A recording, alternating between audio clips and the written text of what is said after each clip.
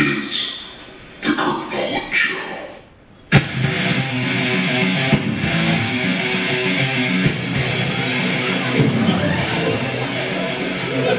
I did that last joke, man, in Dothan, Alabama. Yeah, thank you. He was going to take offense to a joke. Words can only hurt you if you allow them to. This guy jumps in the back of the room, mad as hell. Hey, man! You better not look at me and just start dying. Oh, because you know the Dixieland, we gonna get the cute cocaine after your ass. Who you gonna get, please? The cute cocaine! Here we go there. Did you say the cute cocaine? I got the cute cocaine! Gonna be coming after you, you Yankee earring, nose ring wearing bastard! What you think about that? Alright, well when you all get hooked on phonics, you come chase me down. The Ku Klux Klan, that's why they call it the KKK. Years ago when they put the organization together, somebody couldn't fucking pronounce it. Chicken bread rednecks got together, went, alright, this is what we gonna do. We're gonna create an organization where the proponents into the head.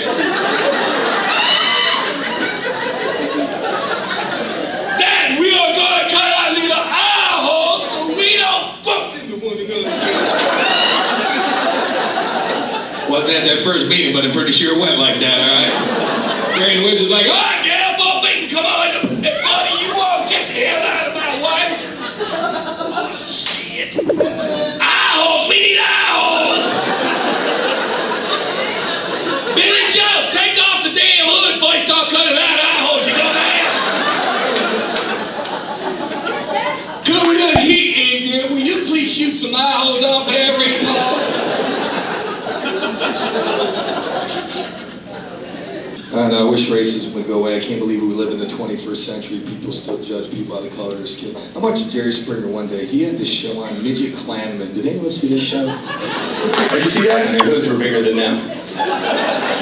It's the most ridiculous thing I've ever seen. They're screaming white power and how they're going to drive minorities out of neighborhoods. I'm like, come to my neighborhood. I live in Los Angeles. The color of the rainbow lives on my block in peace and harmony. Come to my neighborhood. I'll sell tickets for this shit. Midgets with hoods? It can't get any funnier than that. Man, they're outside your door pissed off. Alright,